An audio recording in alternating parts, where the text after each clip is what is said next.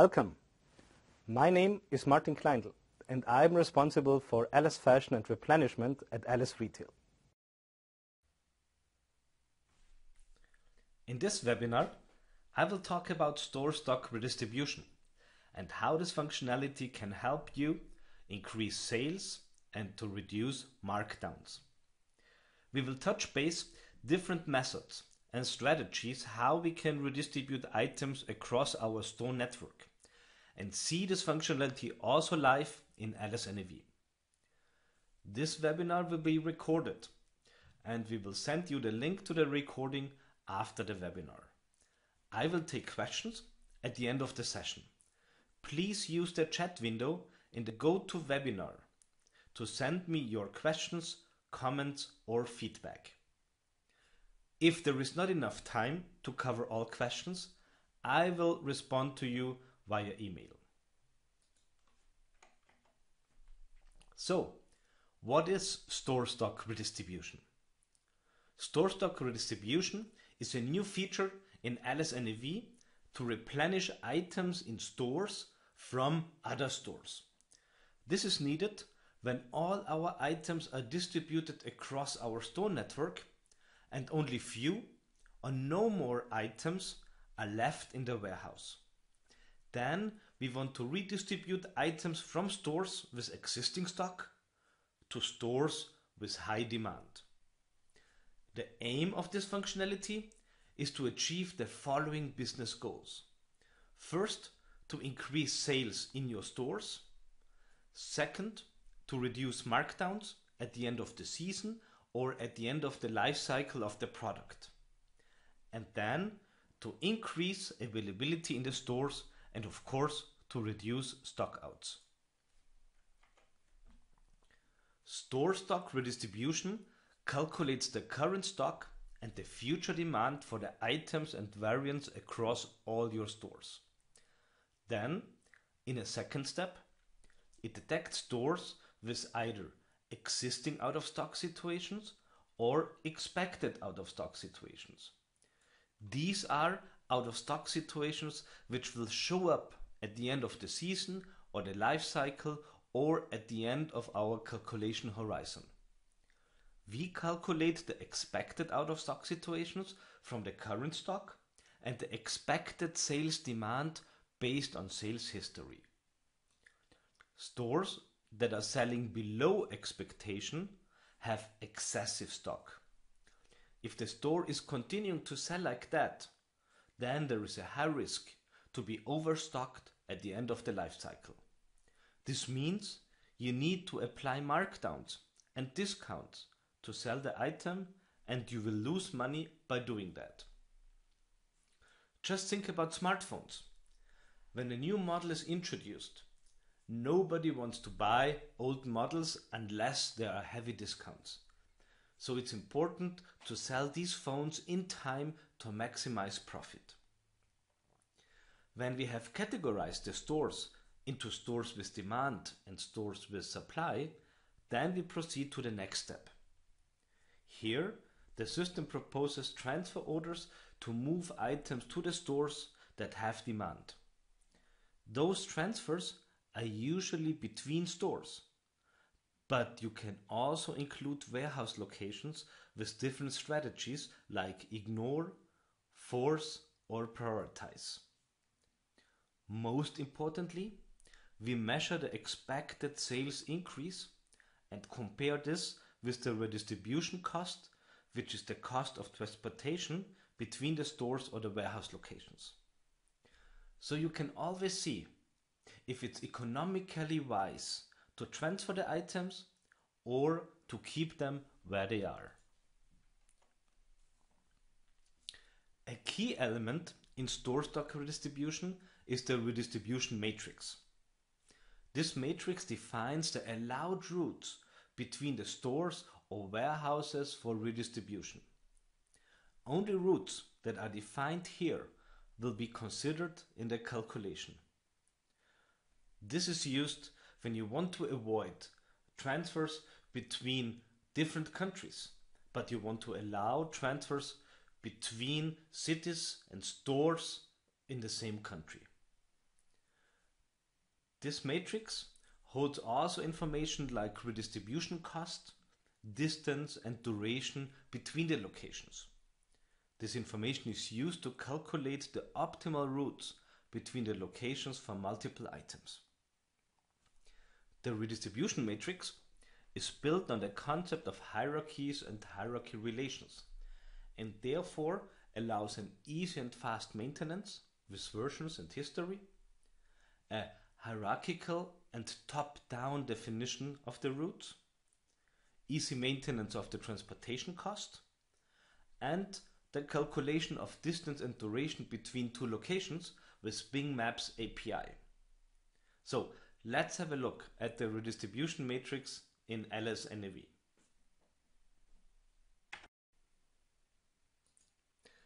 To work with the redistribution matrix, we go to LS Retail, Replenishment, Automatic to Redistribution.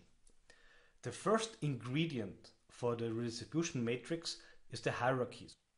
In the hierarchies, we define which locations should be considered in the redistribution calculation.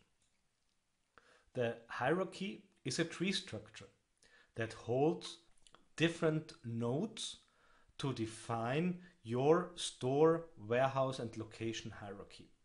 This is very flexible and you can have as many levels as you want. In my example, I have built a hierarchy with all my warehouses, and you can see here in the lower areas the warehouse locations. And then I have created a group for regions, for Europe, APAC, Middle East and Africa, USA, and within Europe, Europe North, Central and South, with some countries and cities in there. But it's up to you how detailed you want to create this hierarchy. And it's also very easy to maintain it. So if I want to add an additional country, so I select the node, say add child node, and just add Portugal in here.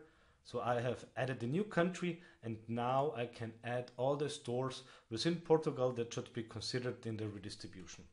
And I can also use the add stores report to easily import multiple stores if I want to do that. So the hierarchy decides which locations, warehouse locations or store locations, should be considered in the redistribution. To define the allowed routes between the locations, we use the hierarchy relations. In the hierarchy relations, we present two trees, one to the left, which is the locations we are sending from, and on the right, the location or the location hierarchy we are sending to. So, and now it's very easy to set up the possible routes. In Central Europe, we have the countries Austria and Germany, and they are quite close together, so we allow that it's possible to have a redistribution between all the locations and stores within Central Europe. So I mark Central Europe on the left and on the right, and I create this relation. What we see here is this check mark, and this means that we have now established the possibility to send from our stores to our stores in Central Europe. Let's have a look at Europe North. We have here Iceland and Sweden. There is quite some distance in between, and it's difficult to send items back and forth, so we will not allow redistribution between those countries, but within Sweden this is allowed, but we don't allow a transfer from Sweden to Iceland. And within Iceland we also support redistribution. In Iceland we see that there are multiple cities. We have Reykjavik, Kópavogur and Keflavik, and due to the inheritance, this rule that I have set up is inherited to all the other cities. So now we have established the allowed routes. The second thing that we do here in the hierarchy relation is to define the transportation or the redistribution cost. And this is done in the field redistribution cost and redistribution cost reverse. So within our stores in Iceland, it cost us 120 units in local currency to transport. But since Keflavik is a little bit further away from the other cities, we can define here very easily that to send items from Keflavik to Reykjavik is a little bit more expensive, so it's 150. And when I update this, you see that it's also updating the reverse direction as well. This is controlled by the field redistribution cost is symmetric, so this means sending back and forth comes with the same price. If I deactivate this for Keflavik and Kopavogur, then if this would be 140, then you see that the reverse cost is not updated automatically and we could have a different price. So it's very easy with this top-down approach with inheritance to create the possible routes and also the cost that will be created when we send the truck between the stores. The last step that we have to do is to click the button Update Redistribution Matrix. When this is done, we can have a look at the matrix. And the redistribution matrix is a different presentation of this information. We see here the locations we are sending from, and here the locations we are sending to, and we see the redistribution cost that will occur when we have this transport. We can also show details to see all the possible locations that can be used as destination when we send from location S001. But it's not only the cost that we see here. We see also the distance. This is the direct distance between those cities, and the distance when we consult the route planner, or the duration that it takes to send the items from A to B. And we see this is shown in kilometers and in minutes. So how is this calculated? To calculate this, we need geodata, longitude and latitude set up on the location. So on our location card, we have two new fields, latitude and longitude, which represent the geodata for this location. You can manually populate this field, but what we have integrated is a Bing Maps API. So when you click this button, Bing Maps API will be called and it will calculate the longitude and latitude from the address information. So when the address information is known for our locations, then we can use the action calculate route for distance and time, and when I click this button, then the distance and duration for those combinations that we see here will be calculated. The units of measure, kilometers and minutes, can be set up in our Bing Maps API setup page, where you can define the units, if it's kilometers or miles, or the duration, if it should be shown in minutes or hours. Finally, it's important to say that you can have multiple redistribution matrices at the same time. And this is then defined in the item redistribution matrix, where you can have a matrix for your fashion items and electronic items because you have different routes set up, and then you assign this to product groups, item category, or division code. As you have seen, the maintenance of this matrix is very simple, and due to the concept of inheritance, even companies with a lot of stores can do this with small effort. Let us have a look at the redistribution process. The process can be divided into three main phases: preparation, calculation, and execution. In the preparation phase, we calculate a snapshot of the current stock situations across all items, variants, and stores. This is called the replenishment item quantity. This is the same snapshot that is used for purchase and transfer replenishment journals. So, if you use replenishment and redistribution together, this snapshot needs to be calculated only once. In the calculation phase, we have 4 steps. First, we calculate the redistribution stock and demand for our items and variants across all stores. Then we calculate the optimal trips, which are transfer orders to fulfill the demand. Next, we calculate thresholds, which are business rules to avoid uneconomical transfer orders. This is an optional step. And finally, we create the transfer orders from the redistribution journal. The first two phases, preparation and calculation, can be run manually or fully automated via LS Scheduler. Finally, in our last phase, we execute the transfer orders, picking and shipping in the supplying stores and receiving in the destination stores.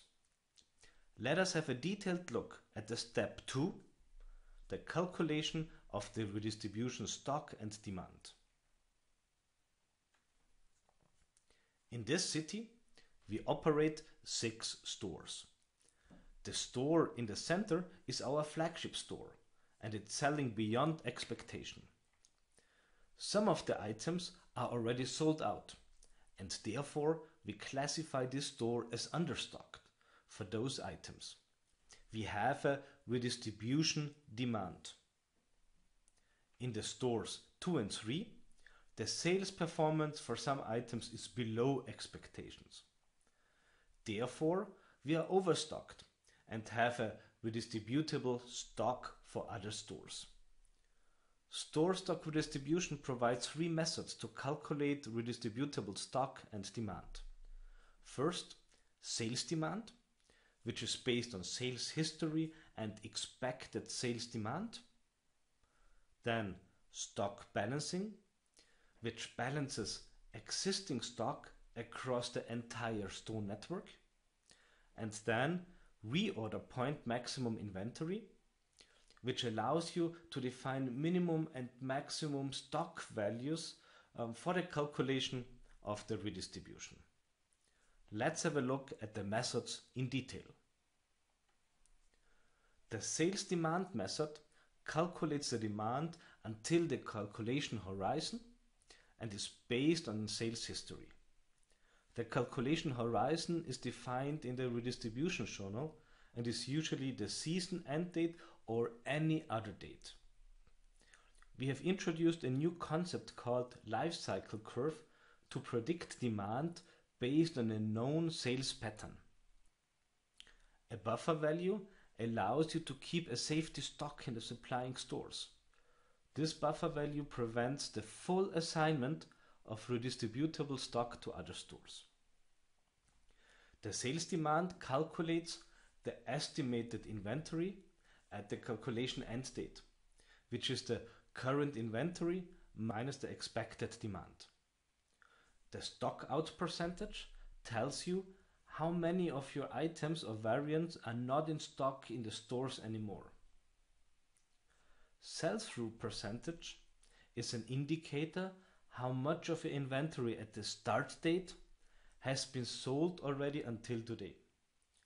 This is a very good indicator to understand if your sales are above or below your planned sales expectations. Redistributable stock and demand tell you the quantity that can be provided by underselling stores and how much is demanded from overselling stores. Store stock redistribution will exclude items automatically when no redistribution demand or stock exists, but you can manually exclude items or locations from further processing. Let's have a look at the redistribution journal and this calculation method in the system. The calculation takes place in the redistribution journals, and those can be found in replenishment, automatic redistribution replenishment journals.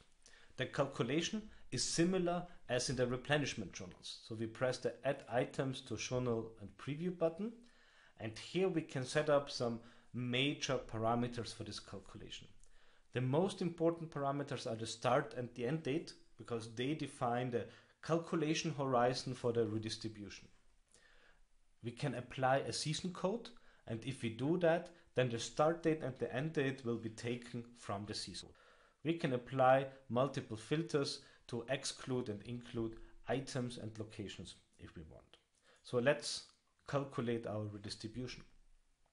And when this calculation is done, we can see in the preview the result for the items. So let's have a look at the information that we get here. We have here a list of our items, and the stock out percentage is a very good indicator if we have already existing out of stock situations in the store. So here we see the stock out is 20%, and if we do the lookup, then we see in which stores, which colors and which sizes are not existing anymore.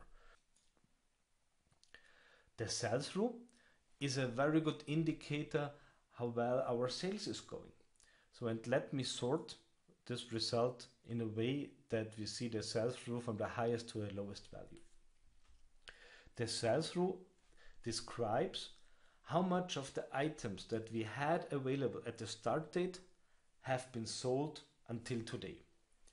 And because we have a start and the end date, we can calculate the expected sell-through depending on where we are in between. So in our case, we should have sold about 60% of our items. The cocktail dress shows a sell-through of 93%. This means we are selling above our expectation. And if we continue to sell with our currently effective inventory of 67, then we will end up at an inventory of minus 575 at the end date. So we will run out of stock very soon for that item.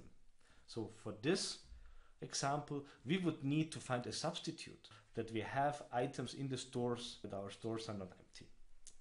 On the lower end, we have the Elsa Oslo dress.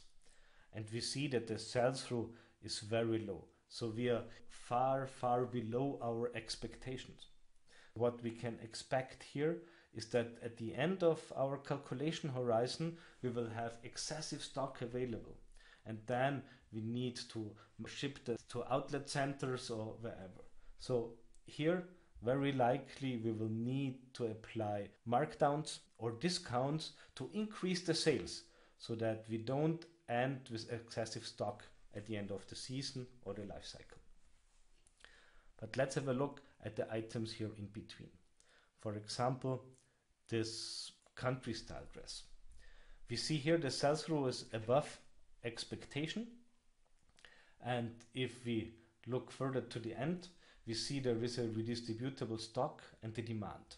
So 415 pieces are requested from stores where there is some demand. So those stores need some sizes, otherwise they will run out of stock until the end date. And we can see that here very easily we have an effective inventory of 20, but there is a higher demand until end date, so therefore we have a redistribution demand. On the other side, we have 32 pieces available in stores that are not selling that well. So they have still some effective inventory and the demand until end date is lower, so they have something that they can supply to the other stores. So, and this is the way how this is calculated. But this demand is calculated in two ways. One way would be like here for the dotted leaf dress. So we see there is no life cycle curve attached. So this means we just take the effective inventory, calculate how many days are left until the end date, and if this is multiplied with the average daily sales, then we can calculate the inventory at the end date. But then we have the life cycle, and this is a new concept that we have introduced, and you can see this if you see this life cycle drawing here for this item. A life cycle curve describes a sales pattern, a sales behavior, and this is attached to items or item groups. So here we have a life cycle for women's clothes for 12 weeks in summer. So it's 12 weeks, and we see the periods and the sales distribution across those periods. So this means if you look at the aggregated life cycle curve, when we are in the week number 8, then we should have sold 79.6% of our items if our sales is according to the expected sales. How is this weight and share calculated? You can of course populate this manually, but we provide functionality where this life cycle can be calculated from previous periods. So you can take that from a previous season or previous time, calculate this based on turnover or quantity for items or item groups. And this is what we expect, how this is used, that you take product groups, comparison periods, and then calculate the sales behavior for some items, and then you assign the life cycles to those items.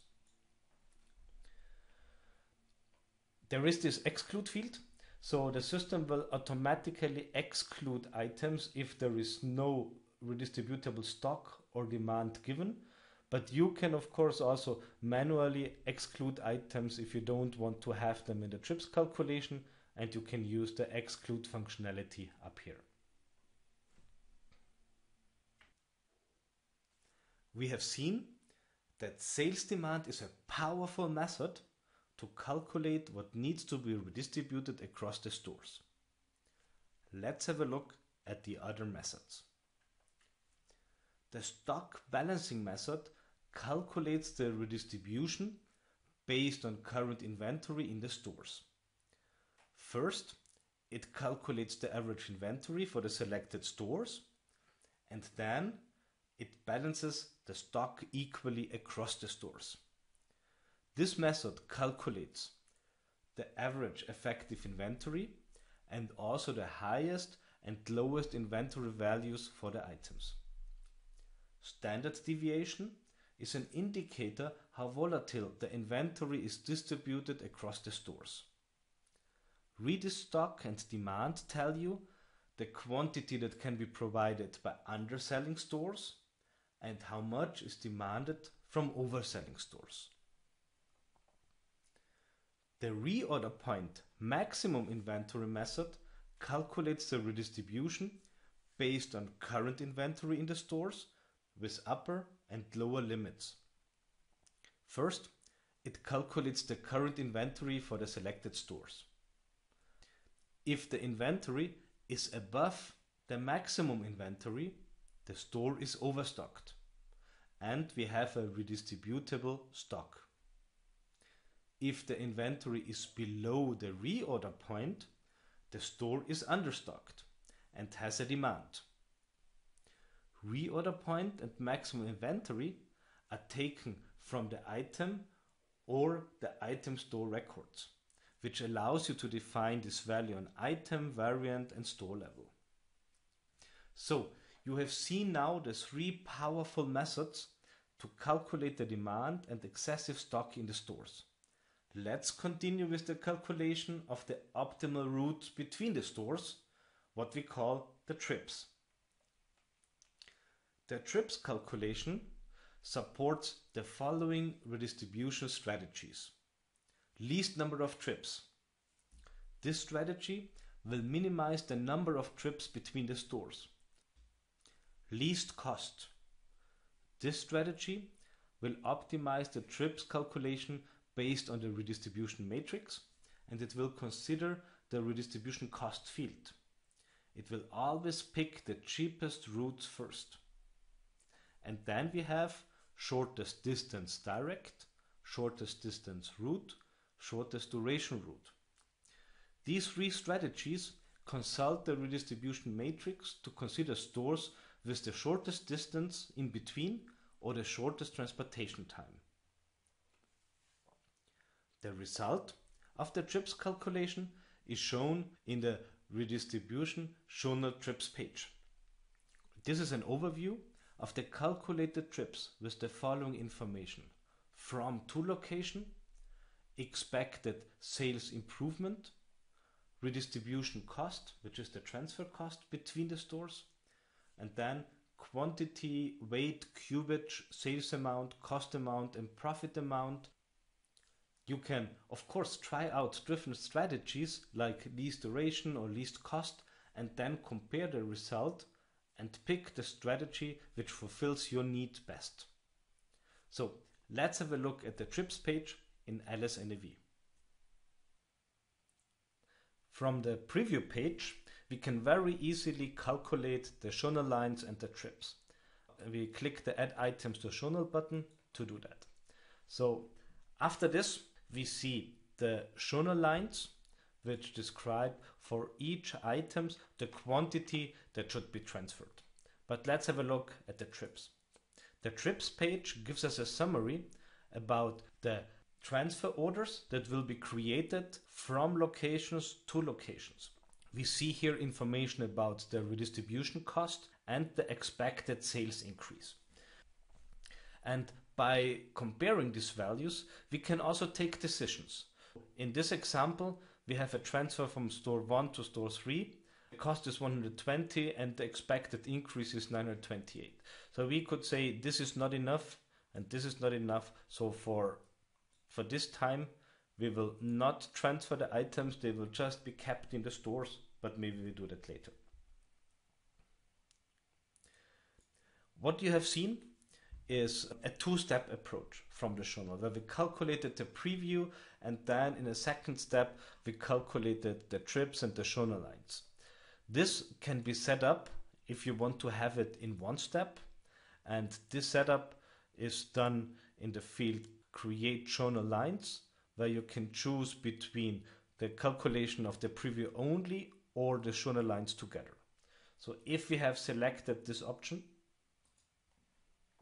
and if we just empty this once more, and if we now press this button with the calculation report, it will calculate the preview and the trips and the journal lines in one step.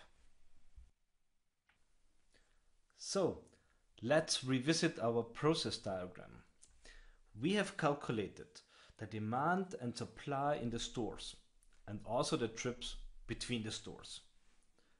Thresholds compare the calculation result with defined business rules to avoid transfer orders which are not economical. Then, finally, we can create the transfer orders, and the staff in the store can see those in the role center tiles and execute directly from there. Let's wrap this up. Store stock redistribution comes with the following key features. First, it provides multiple methods to calculate demand and supply in the stores. Second, you can use multiple strategies to calculate the transfer orders. It is easy to define the allowed routes with hierarchies and the redistribution matrix. And finally, it comes with integration to Bing Maps and threshold management. And what about our goals? Store stock redistribution will help you to improve your sales performance by increasing sales and reducing markdowns. The service quality will increase due to less out-of-stock situations and improved availability. And finally, this comes with easy maintenance for the redistribution matrix and lifecycle curves.